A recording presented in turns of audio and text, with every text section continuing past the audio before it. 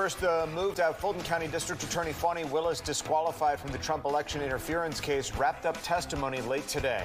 Good evening. Thanks so much for joining us for Fox 5 News at 6. I'm Tom Haynes in for Russ Spencer. I'm Courtney Bryant. Willis did not return to the stand after her fiery testimony Thursday, but her father did.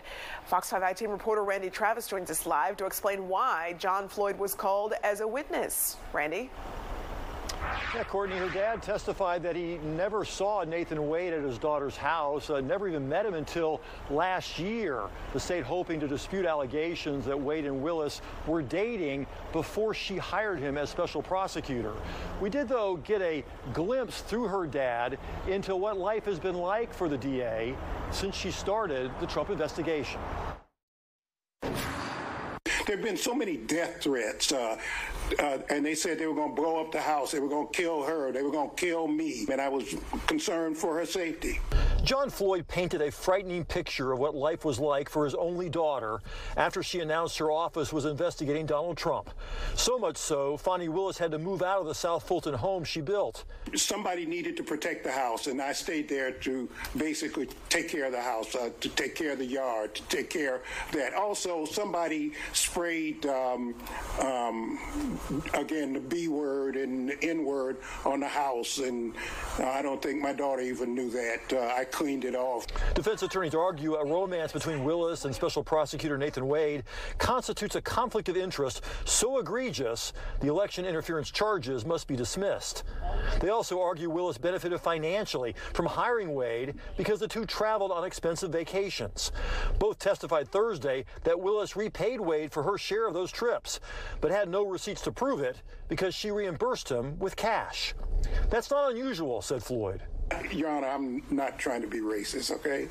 But it's a black thing, okay? You know, I was trained, and most black folks, they hide cash or they keep cash. We also learned Wade was not the DA's first choice to be special prosecutor.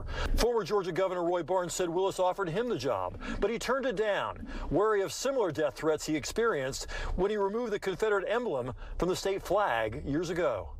I told D.A. Willis I'd lived with bodyguards for 4 years, and I didn't like it, and I wasn't going to live with bodyguards for the rest of my life. I can't remember when they were. Former Wade law partner Terrence Bradley was originally billed as the hearing's star witness, with defense attorney Ashley Merchant reading texts she got from him referring to the romance between Wade and Willis.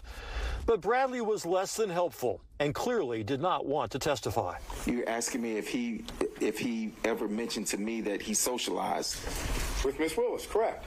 And I'm saying I cannot recall if he socialized with Miss Willis, if he ever mentioned to me that he socialized. As we mentioned, testimony is now finished for this hearing. The attorneys must come back for closing arguments. That won't happen for at least another week, maybe longer. And then Judge Scott McAfee must decide whether he's heard enough evidence, enough testimony to disqualify Fani Willis from the Trump election interference case. Reporting live outside the Fulton County Courthouse, Randy Travis, Fox 5 News. All right, Randy, thanks.